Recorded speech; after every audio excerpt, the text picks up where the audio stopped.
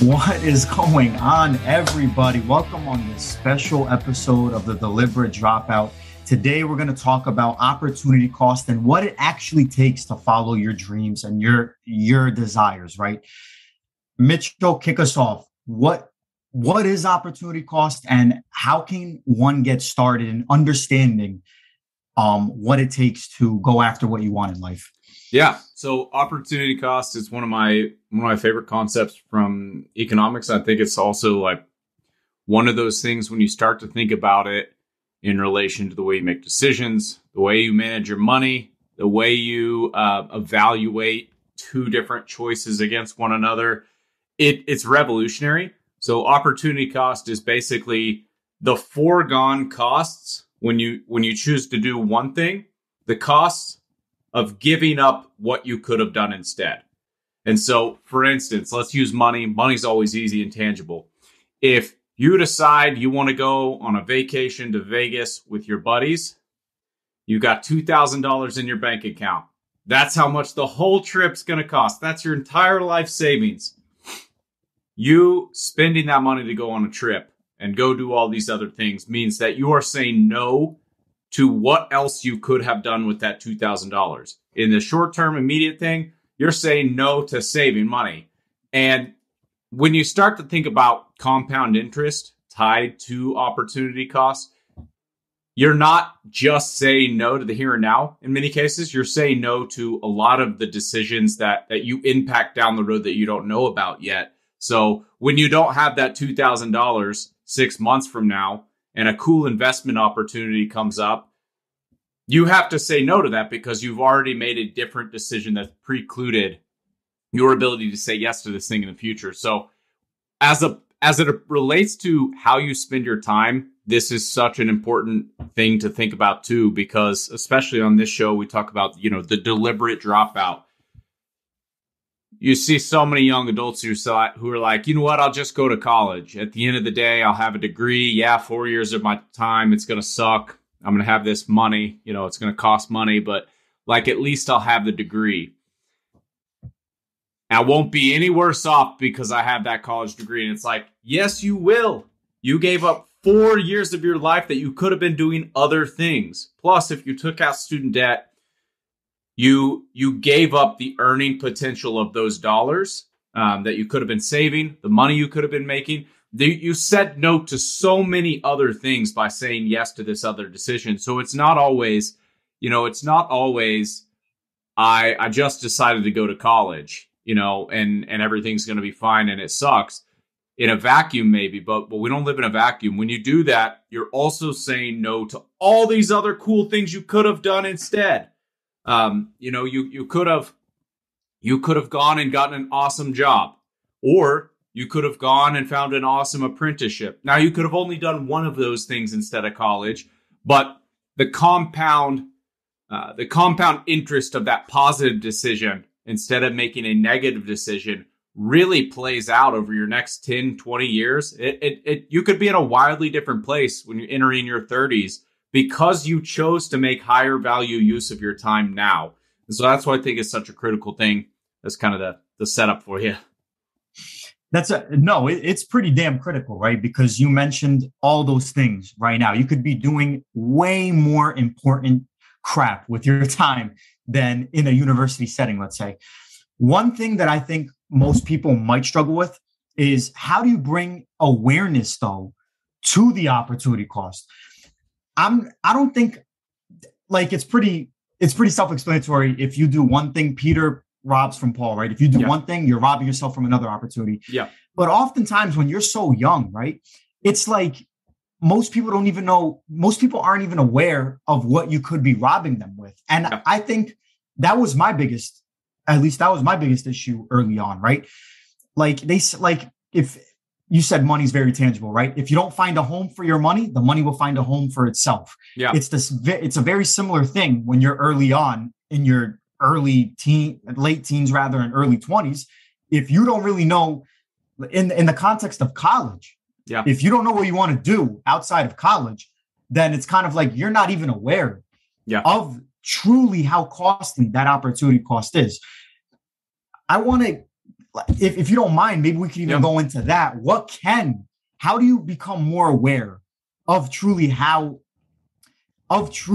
detrimental that opportunity cost can be? Yeah. And what are some other, like, if the parkway's closed, can we take the turnpike? What are some other alternatives? Yeah. Yeah. Well, so one of my favorite questions, comes from the school of econ. One of my favorite questions to always ask is like, compared to what? And so when you're evaluating a specific decision, it's like, is this good or bad? Well, compared to what? Is it good or bad? Is, relatively speaking, is college good or bad?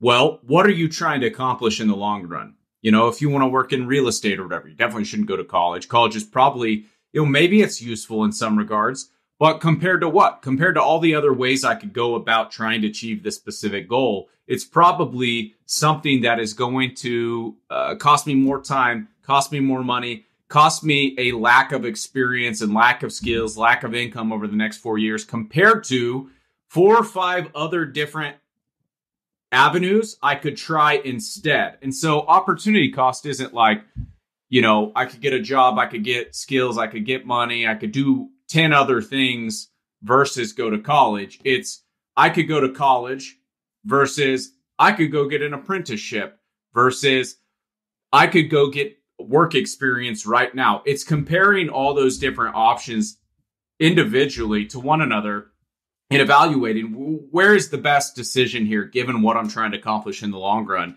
or even in the short run, and making, again, you may not always know what option set you have. You may be in college and you're like, if I don't go to college, I don't see a clear, tangible path to XYZ goal outside of this. And that's fine.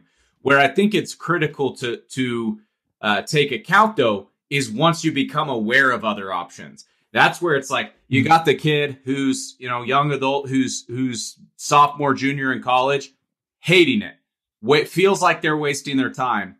And suddenly they realize, hey, there's this other thing that I could go be doing. And that's where it really starts the cost really starts to eat at you too, because you're unhappy and there's something else you could be doing that you wanted to be doing more, you think is more valuable. That's where saying no to that cooler opportunity, you are racking up the not only the actual opportunity cost, you're racking up a negative debt to your future self based on where you could have been instead doing that other cooler, more valuable thing instead of just wasting away in the current, state that you've manufactured for yourself where you're unhappy.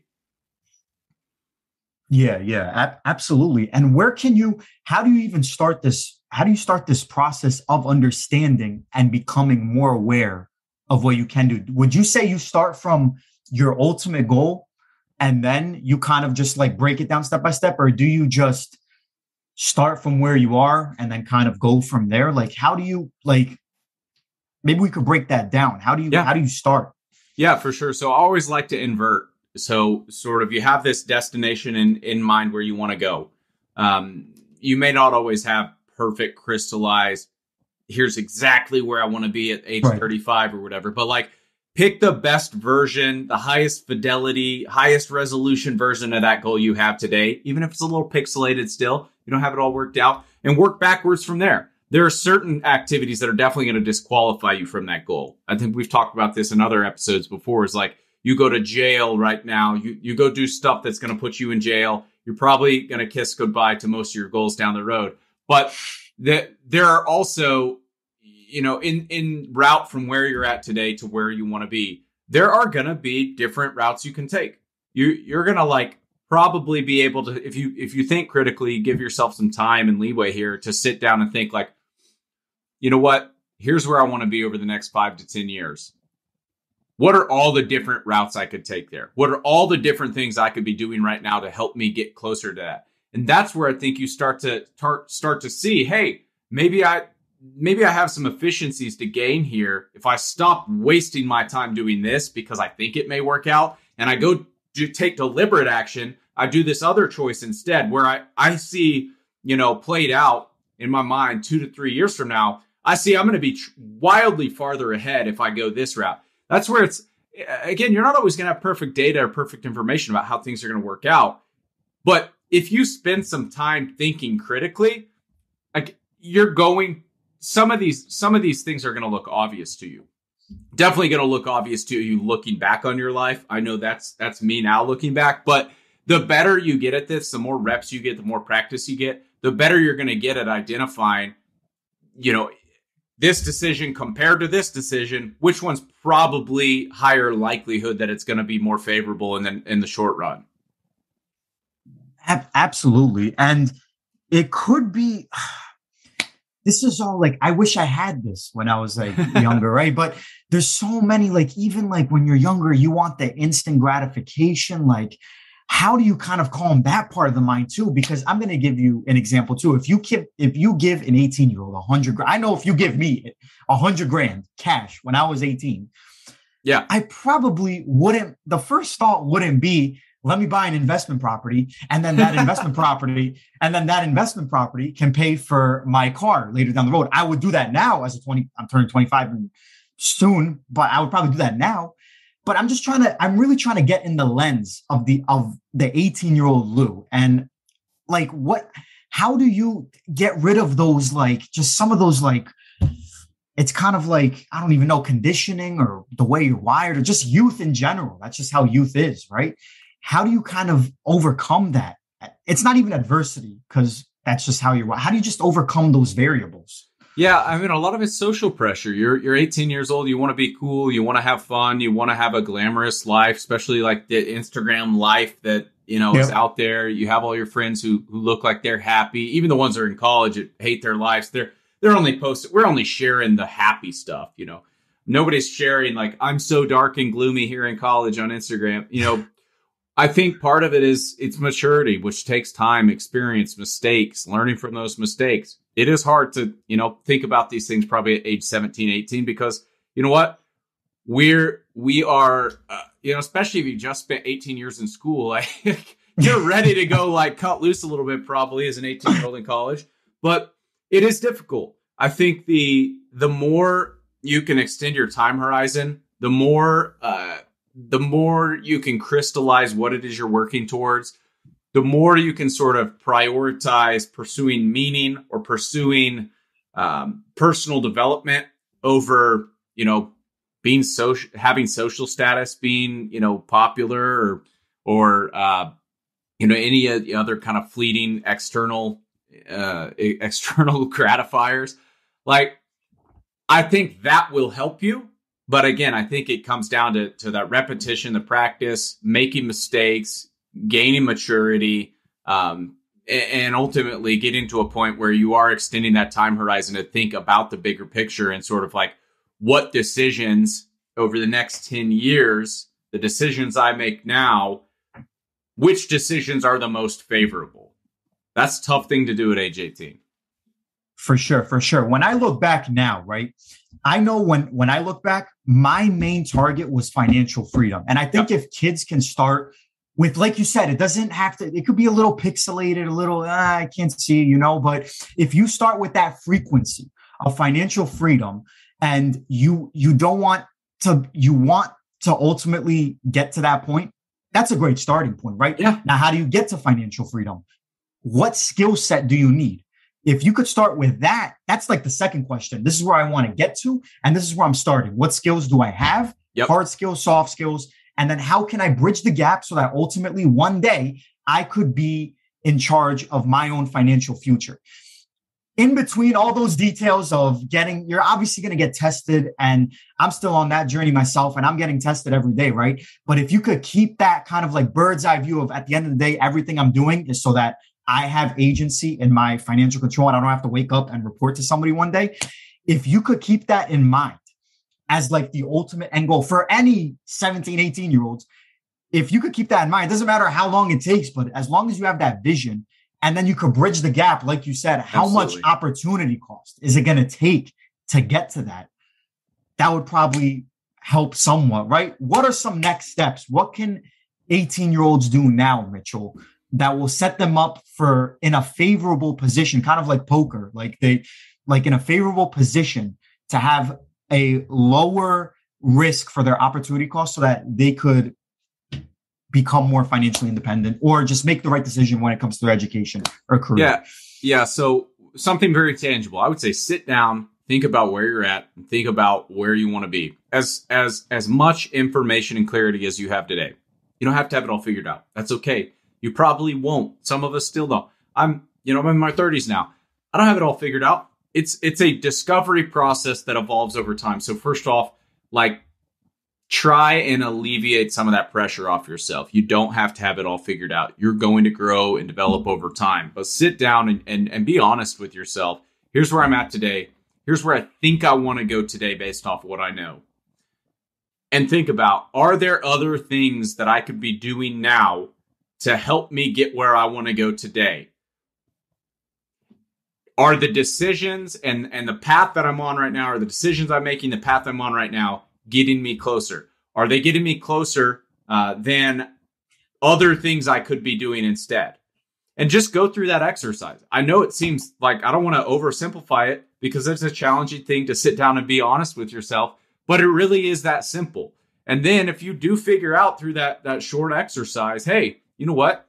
I could go apprentice under this person who's already doing something that I want to do. I know somebody, in my instant network, or I know somebody down the street that's got a hiring sign out front, and I want to work in that type of field down the road. Like, go take advantage of those opportunities now. You don't have to wait and punt them, till you have a degree or till you're in a different state. Say yes to those things today, and you may figure out, hey, I can get where I want to go faster. So those are some of my closing thoughts. If you're out there, don't just sit there and waste your time. Go do something about it. For sure. You heard it here first, ladies and gentlemen. Opportunity cost, what it takes to actually pursue your dreams, goals, anything in between. Don't get distracted with the little details. Make sure that you like and subscribe to this page. We will be back for more.